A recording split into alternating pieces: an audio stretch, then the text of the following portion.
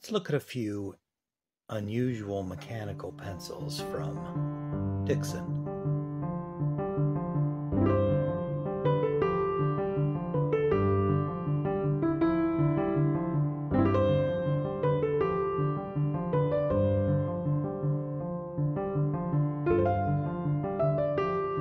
Hello everyone. Today we're going to look at some mechanical pencils manufactured and marketed for Dixon or Dixon Ticonderoga, depending on which packaging you're looking at.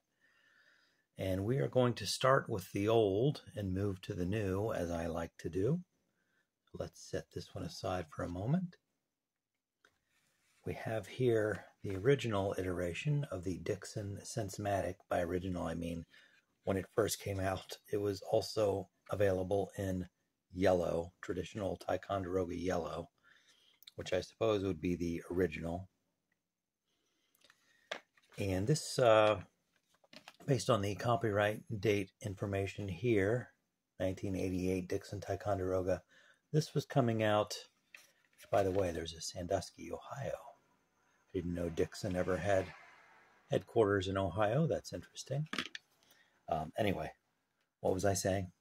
1988. So that was when really mechanical pencils were just starting to overtake wood case pencils in classrooms for middle schoolers and high schoolers, say.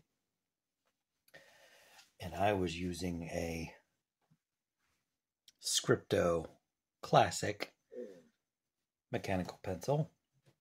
But there were other offerings that were popular. The forerunner to the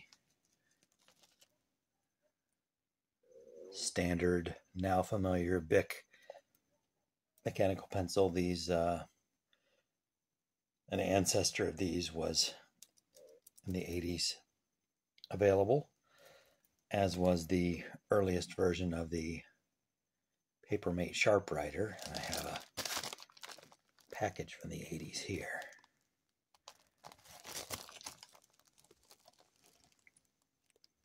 $1984. The Gillette Company, Papermate division. So in the end of the 80s, Dixon brings out the Sensematic mechanical pencil, which, if I understand the timeline properly, they introduced it, it went away for a little while, then they reintroduced it relatively recently with some changes that hopefully we will see. So let's first look at the packaging here for the original box. So this is black. You can see there's one in there, and I've taken one out, and when I found it, there were only two in the box. That's okay. Originally came as a box of a dozen. If we look at the labeling here, Sensematic, the disposable pencil that senses when you need more lead and automatically advances just the right amount. By Dixon for fine line use. See that it is a 0.5 millimeter lead, rich black, long-lasting 0.5 millimeter lead, disposable, automatic self-feed system with a quality white eraser.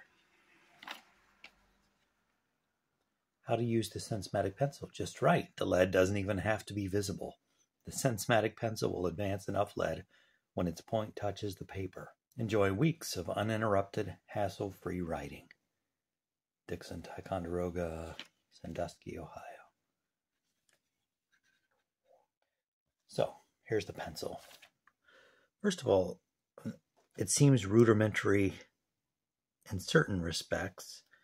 This weird, supposed to be wood-colored plastic cone at the tip, and then a kind of a sleeve to hold the lead, which that is not lead. That black piece you see there is plastic. And the lead, they say it doesn't have to be visible to work. I hope that is the case, and I have found it is the case. Although work here is a loose term.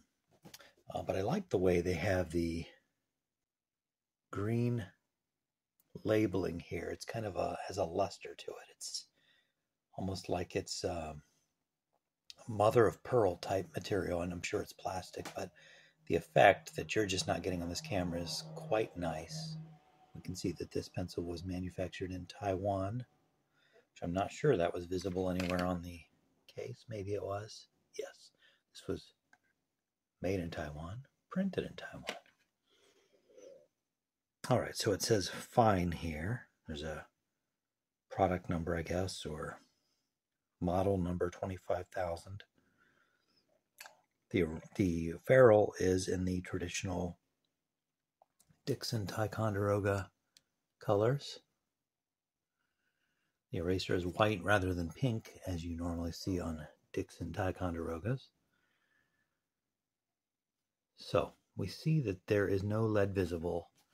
I don't hear any lead moving around, so I have to assume there's only one piece of lead in here. And I'll pull the other one out also. I've been using this one to test it for a little while.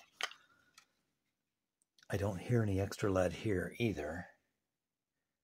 But I don't know if either of these had been used prior to me finding them. Let's just give this a try.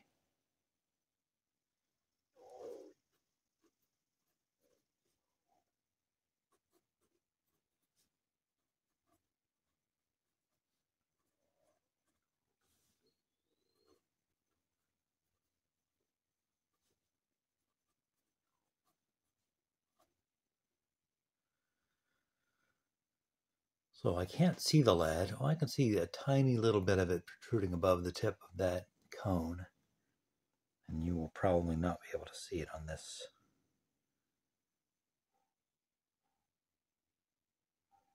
Maybe just a little bit. So I do not know what kind of magic is going on in there to make it come out of its housing. It says it's disposable, so this does not apparently have a way to be refilled. That has changed in the newer models, but in this model, there doesn't seem to be a way to refill the leads. But, you know, plastic mechanical pencil is just kind of, it's a deal breaker, right? Why would you buy a mechanical pencil, especially one?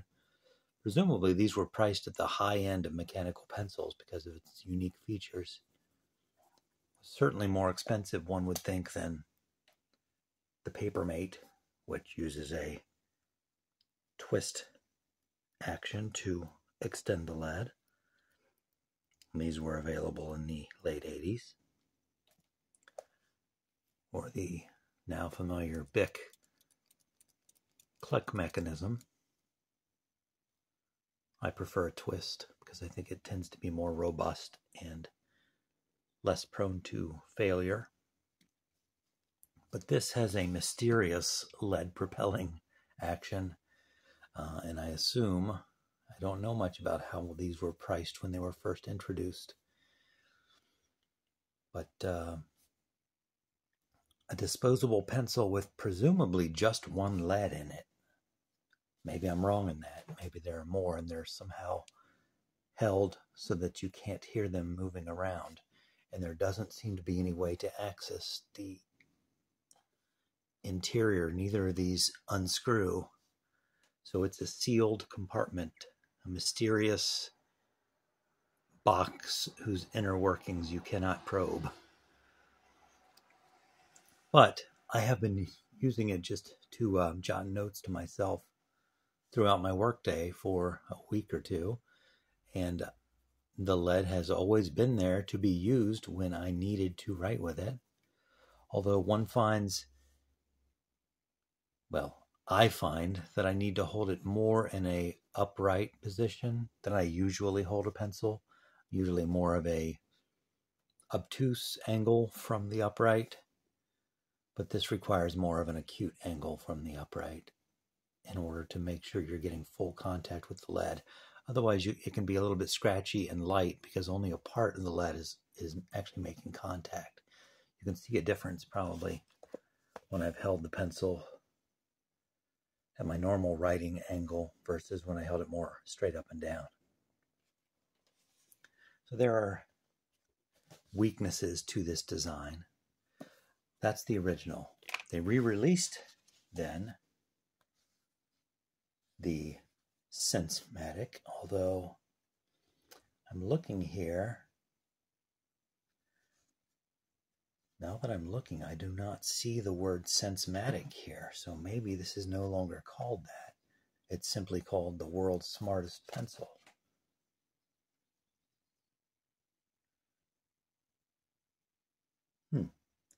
Still made in Taiwan. This has a 2011 date.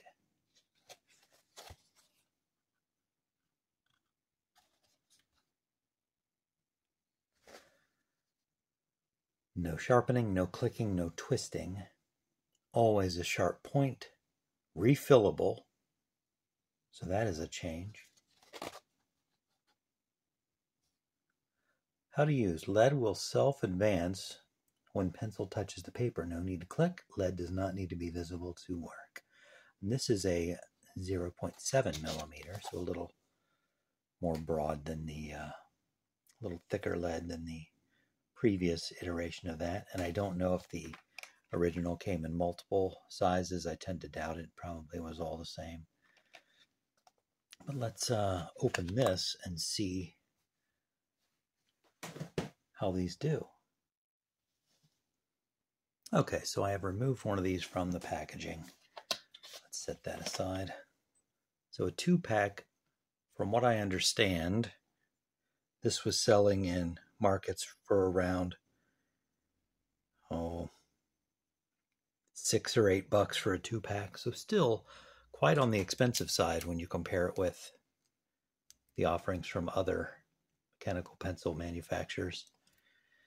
So you're paying for the novelty of not having to click or twist and the mystery that lurks beneath. Now this one advertises itself as refillable,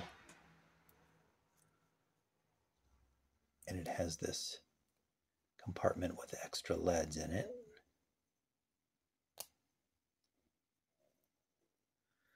It just holds the leads for you. It's not an automatic feed. When it's out of lead, you have to actually take this compartment out, remove a lead, drop it down inside the opening on the pencil, and reclose. Wow, okay, so while I did that, a bunch of lead just came out, and there's no way to push it back in. So I think I have to sacrifice that amount of lead. I don't know how else to get it to go back in. Okay. I guess I'm done with that. Well, all in the name of science. To complete my review, I'll sacrifice as many leads as I need to. It's rather a handsome pencil too. I don't know if this came in other colors, standard Ticonderoga yellow, for instance, or in the black like the previous one. This one looks a little more high-tech, a little fancier than the previous one. Black eraser, standard Ticonderoga ferrule, Ticonderoga Sense Matic. So the Sense Matic is on the pencil, just not on the marketing on the bubble packaging here. So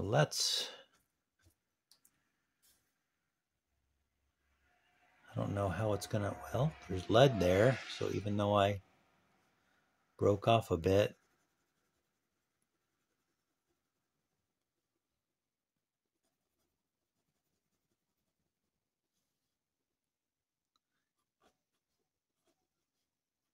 my writing angle here is weird because of the tripod.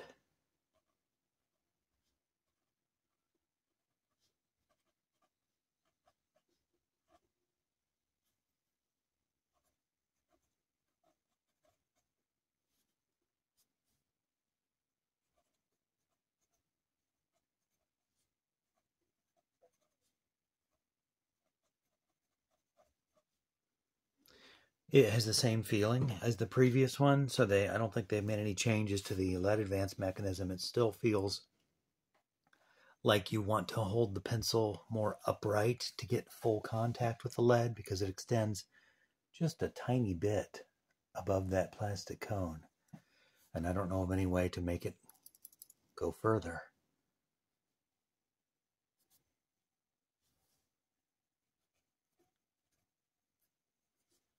when you write with it at a normal writing angle, at least if you're me and use the angle that I use, it feels kind of scratchy and like it's not making full contact. And you get a lighter line.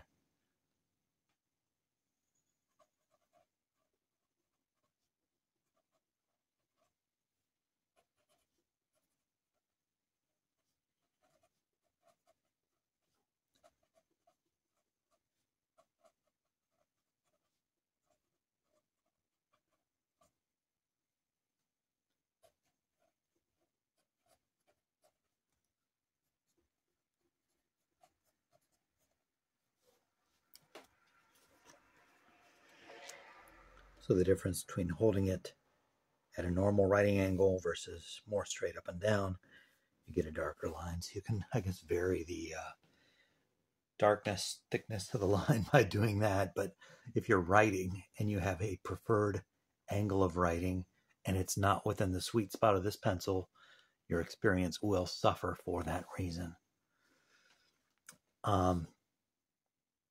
It's a novelty. my final takeaway, it's a novelty. It is not something that I would find comfortable writing with for an extended period of time because of the angle that you have to hold it for optimal performance. It just isn't the angle that I write at. And at my age, really, why do I want to change? I would find writing with the much, much cheaper Sharp Writer more pleasant, or even a standard Bic. If I had to choose any in this group to write with, the Sharp Writer would win 10 times out of 10. And they still make these, have been making them for 30 plus years. And cheap, durable, ubiquitous, terrific pencil. If you're into the novelty, or you happen to be one who writes in an up and down orientation, this is really neat. It's a neat idea. If they had a way to make that lead extend just a tiny bit more, that would be much more useful to me. So there you go. The Sensematic from Ticonderoga, or from Dixon, depending on which version you purchase. I do notice that the original black is a little bit longer. Hadn't noticed that before, but it is. Attractive pencils, clever idea, somewhat weak in execution. Maybe that's why they never really took off. Regardless, I appreciate you sticking with this and watching. Comment if you have any experience with these, or you have seen a mechanical pencil that you think maybe I ought to be trying. I appreciate you watching, and I hope to see you here again next time.